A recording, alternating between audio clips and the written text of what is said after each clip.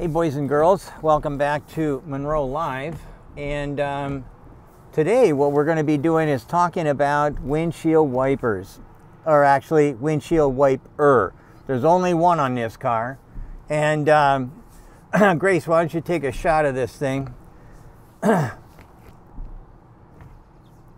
This is definitely a monster. And so a lot of people have asked, first off, what happens if you get snow load? And I can tell you for sure that it's not a problem. And the other question is, how does this thing work? So what we're going to do is take you in the back, and we're going to show you all the bits and pieces, and I'm going to explain how this type of wiper actually works in this car. Okay, let's start out with the arm. The arm is the steel part here, and here we've got the blade. And in the center we've got a connecting device, and you'll notice that this thing's got a warp to it, and it's like curved, and that's what holds it to the windshield. Back here you've got pretty much a standard construction for how you would normally make a wiper blade, or sorry, a wiper system, and so what we're looking at is not extraordinary, it's not revolutionary or anything. It's just the kind of way it works, only this is huge. You'll also notice that this is a big giant casting here, a die casting. So what you've got coming up through it is the water system. So this connects onto a water bottle right here. And what we see here is that the water goes down, and you can see it going along the inside of the wiper arm track, snaps in place, and then ultimately it goes to this central location here, and this central location is where the water is streamed out in both directions. So you see it along here, and it squirts down right through the blade and into onto the windshield, and that's what gives you your water for washing the windows. So not much extraordinary here, except the extraordinary size. This thing is, like I say, gigantic. It's a huge piece of equipment, but it does work well. And as I mentioned, I had no problem with snow. We had like 4-inch snowfall or something like that, and it came off in no time flat. So let's get on to what makes this work. So these are generally termed a bell crank or a Scotch yoke. There's a lot of different names for them.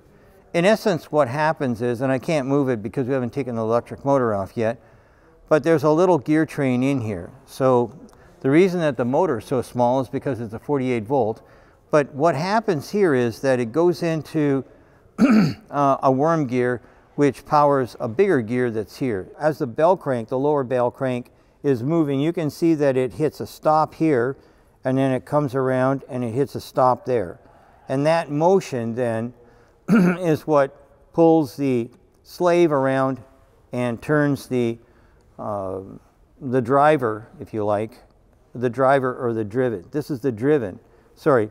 This is the driver bell crank, this is the driven bell crank, and this is the slave. And so when the driver moves from this location to that location, that pulls the slave around, and then the driven bell crank is the one that's going to be doing the moving, and that's what basically moves the windshield wiper back and forth. Now, this is really well done, and it is massive compared to most systems like that are for wiper motors or wiper systems, but it's not the first. Lots of people have put this out, the most famous being Mercedes. Mercedes on their bigger class vehicles always used to have one, but they had a double bell crank, so it would go up and then swoop in and then go down. So you kind of like got one wiper that basically gave you a graceful arc in two directions. That extra cam cost them a lot of money, and I presented it to a variety of different customers that we have that do automotive kinds of work, but it was always rejected because it cost so much more. With this one, you got one blade, and basically it cleans both sides in one swipe. There's virtually no part that you can see on the windshield that isn't caught by this one massive wiper. So this is kind of cool. I like it. It's very kind of impressive when you're in the car and and you're in a, like a snowstorm or a heavy rain. This thing really works well. So a little bit about how a bell crank and wiper system work. So anyways, thanks for watching. Bye.